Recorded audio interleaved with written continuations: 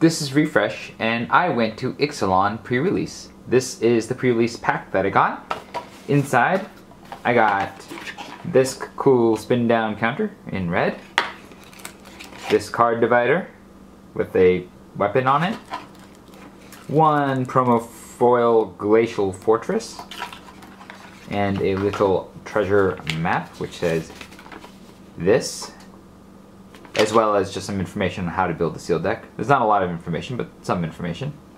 This is my second pre-release. I played one yesterday, and that will go up on the blog, but I thought I would tell you a little bit about how it went. So this is everything I opened, and as you can see, there was a lot in a lot of colors, but blue. Overall, I thought my pool was alright. It wasn't spectacular, especially on top in terms of rares. I think I would say that I got a decent rare and hostage taker here. Aside from that, I think the only other rare that I really liked was Settle the Wreckage right here. An Emperor's Vanguard that if it hits my opponent, it explores. There was this Herald of Secret Streams, which is kind of like a merfolk boss. So there wasn't a lot going on for merfolk, but what there was a lot of removal in black. I had 2 contract killings, Vraska's Contempt, which actually was a good rare in black, and then some combat tricks in Skullduggery, and I had a lot of pirates in blue and black, and when you put those together, it seemed like it could be a pretty good deck.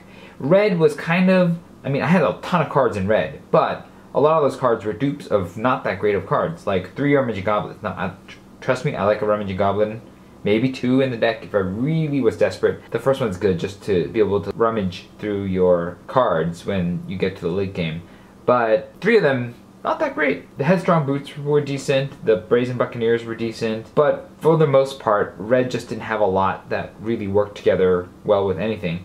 And green had some nice big beats, and white had some decent creatures all along the curve, as well as the other part of removal, because I didn't really have removal in blue, red, or green. So those were kind of what I was looking at. I also had Deadeye Plunderers and Hostage Taker in black and blue, so I was really drawn towards that combination, as well as either the green and red combination or the white and green combination. So this was the first deck that I built. It's sort of a very aggro pirates build, and it has a lot of removal from black, and then it also has some level of card value from 3 card draw spells, and 1 Skullduggery for a combat trick, a cancel for another way of possibly blowing out my opponent, and Prying Blade and Cobbled Wing as 2 pieces of equipment that these pirates can use to get in. The Prying Blade and Cobbled Wings actually work together pretty well, because if the Prying Blade creates a treasure every time that it hits,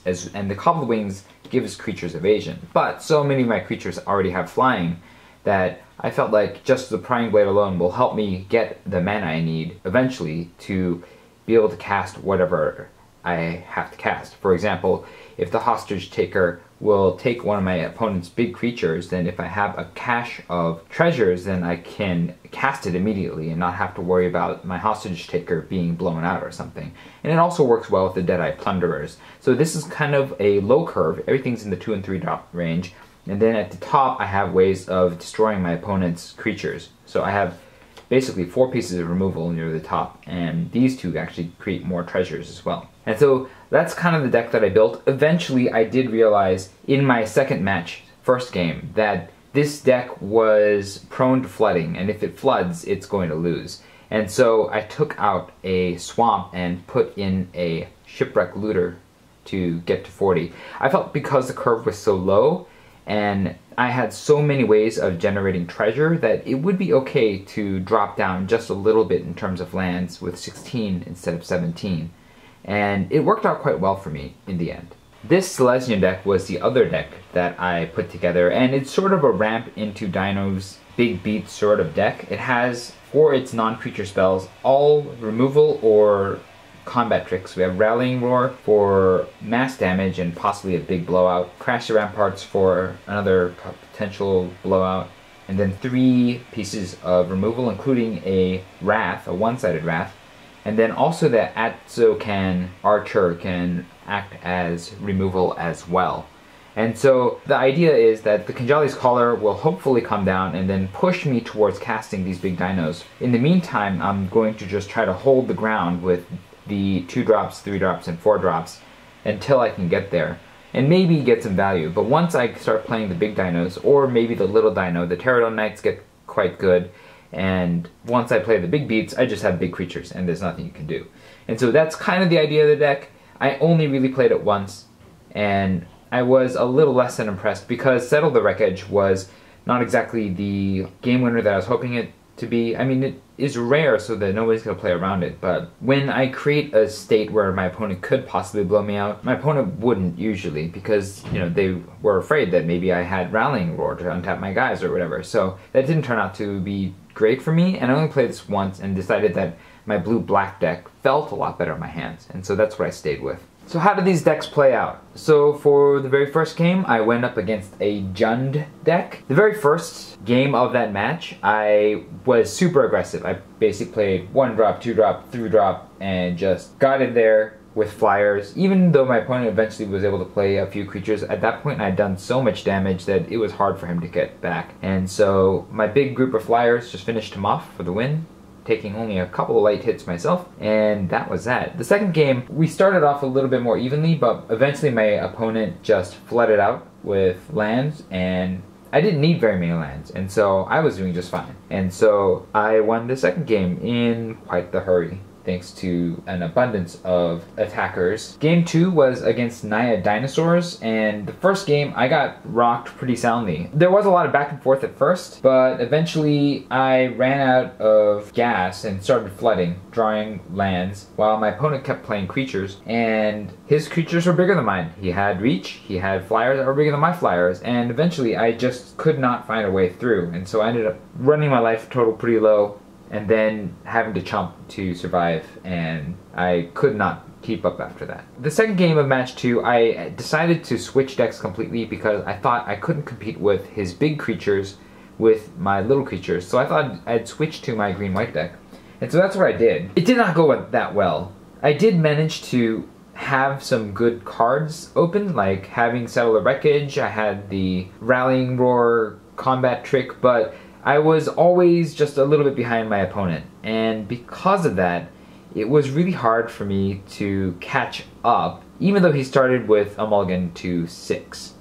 And I made some hasty attacks and plays, hoping that he would make an error and strike back with too many creatures, but eventually his flying creatures were able to get around everything that I had, and so I couldn't do much about it. He also had a Shining Aerosaur, and at that point I had taken too much damage, and so I couldn't really go on the assault, and so he would eventually wiped my board clean, through eventually forcing me to chomp, and then he played a dinosaur that was so big that it made all the other creatures big, and then he made even more dinosaurs, and there's nothing that I could do. So I just lost at that point. And that was the end of match 2. My third match was against a young man that I've played several times before. The first game was, again, really, really brutal on my part. I had every single card that he needed every single time. I had creatures on almost every turn, and most of them were evasive. They're flying over his creatures. I was blowing up his creatures with removal, and all that fueled with treasure, which helped me get more tempo by playing more than one thing a turn. I was removing things, and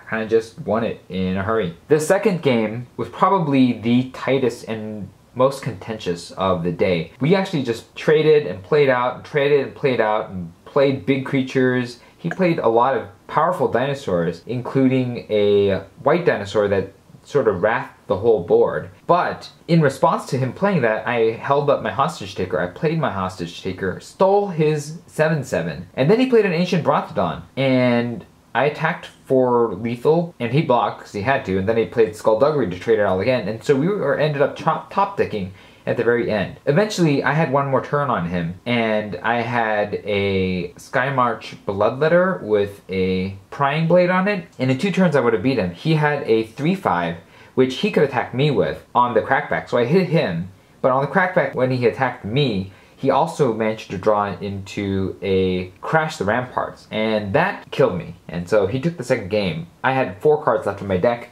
and there wasn't much left that I could do. So it was off to game 3. In the third game, it was again a devastation on my part. I played all the creatures in all the time that I needed. I removed everything with removal spells as I needed, and the Flyers eventually got in for the win, generating a bunch of treasure, and that was that. In the fourth match, I went up against a gentleman playing Naya, and we played some pretty tight games. I think the first game was a little bit more of a blowout on my part because I was just drawing on fire, so every raid, every attack that I made, I had raid triggers, I was card drawing, I was playing removal to blow out his creatures, and that got me through to the end in pretty quick order. Not the fastest order, there was a lot of back and forth, but I was letting him hit me on the ground and just hit him even harder in the sky. And that worked out pretty well for me in the end, especially with all the treasure I was generating, the card draw I had, and that was a pretty punishing game. My opponent then sideboarded out like half of his deck, and so he spent a good amount of time doing that. So I waited, and then we started playing again, and this was the second match. This was a lot tighter. My opponent, I think, sided out most or all of his green, and so he was a much more aggressive red-white deck, and he came barreling through a lot for a lot of damage from turn after turn at the early onset of the game before I was able to stabilize with more pirates. And then I started turning the tables and hitting him, and then we both kind of stabilized. My opponent had me down to 5 life, and so if he had just done 1 more damage to me, he had a burn spell in his hand, which I wasn't aware of at the time, that would finish me off. But my board was bigger than his, and I had just a little bit more life to get through. So I went for the big swing, and then I left 1 creature back in case he would get some sort of haste spell, and he blew up 1 creature that was attacking that had the blade on, so that would take him to 2 life. And then on his turn, he was planning on perhaps hitting me back and then getting through for the last bits of damage. But what I did was I played Hostage Taker, stole his creature, played it, and then swung in with everybody on and left him with very little recourse and won. So that was a really tight game. It was really, really close all the way to the very end, and I came through. And with that, I went 3-1. I think in the second match, second game, I probably should have just stuck with the Pirates, but I was so shaken by that loss that it made me probably make an error in judgment and go to the Selesnya Dinosaurs. But other than that, I think I did pretty well. I ended up leading with 3 additional packs. I thought that Ixalan was a pretty good set. I really enjoyed the synergies when I could find them. In the very first pre-release, I had some interesting synergies with Merfolk and Pirates and Blinking and Explore, and that was kind of cool. And then this one, I had all the Pirates and all the aggro, and this was actually quite a good sealed deck. It's kind of amazing that I didn't end up using my most populous color in red and white and green and went with the smaller color, but the mix of tempo, card draw, removal, and just crazy good aggro cards really got me there. So I was happy with my Ixalan pre-release, my second one. I had the first one up on Innate Games' website, and you can go check that out there. This is also embedded into that. And if you like this video, hit like. If you would like to see more such videos, hit subscribe. I will probably be doing a draft aftermath after the draft next week. And thanks everybody for watching. This was Refresh, and I will see you next time.